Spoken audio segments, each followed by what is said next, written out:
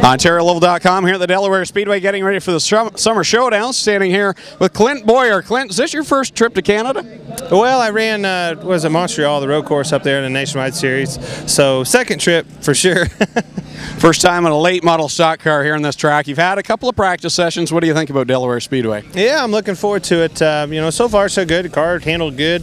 You know, made a few adjustments on it, and every adjustment it kept getting better. So hopefully with a couple more adjustments we can be in the hunt.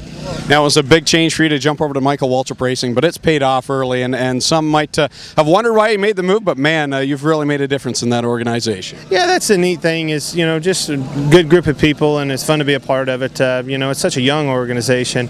You know, Michael really went for it and you know, stuck his neck out and saw it through. You know, almost he saw tough times and almost lost it, so it's really good to see him back, you know, competing and running up front and doing well.